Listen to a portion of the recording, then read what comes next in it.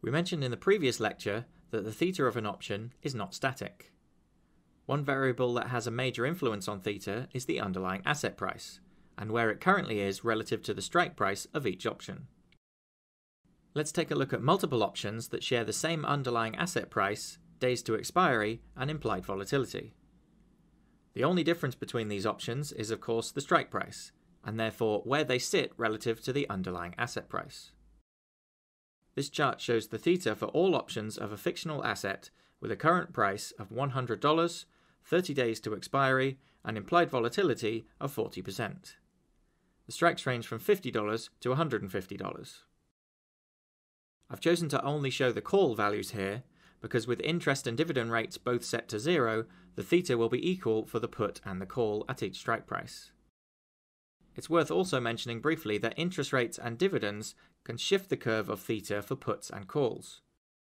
However, as both interest rates and dividends are assumed to be 0 on Deribit, we will not spend time covering this in any detail.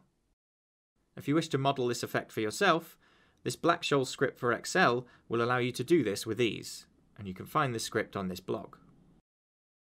The underlying price here is $100, and as you can see, this is where theta is greatest. This means the at-the-money call option with a strike price of $100 will lose more value over the next 24 hours than, for example, the in-the-money $90 call or the out-of-the-money $110 call. If we move further away from the current underlying price, this trend continues, with the $80 call having a smaller theta than the $90 call, and the $120 call having smaller theta than the $110 call. More generally, theta is greatest for at-the-money options, and then reduces the further away from the current underlying price the strike price is. This stands to reason because extrinsic value is greatest for at-the-money options, so they have the most value to lose. Theta is an erosion of extrinsic value by the passage of time, and at expiration all extrinsic value must be gone.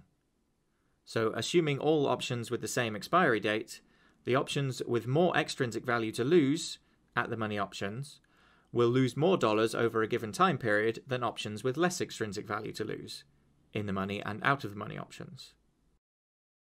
Notice that we are specifically talking about extrinsic value here, not the total option price, which also includes intrinsic value.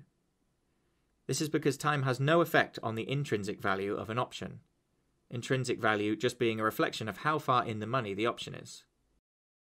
So an in-the-money option will have a higher total price than an out-of-the-money option. However, part of this higher total will come from its intrinsic value, which does not erode as time passes. This is why both out-of-the-money and in-the-money options have a smaller theta than the at-the-money option, because they are only losing the extrinsic portion of their value as time passes. In summary, where the strike price of an option is in relation to the underlying price will have an impact on the theta of that option. At-the-money options have the most extrinsic value to lose, and so will have the greatest amount of theta. That is, they will lose the most value over the next 24 hours, assuming all else remains stable.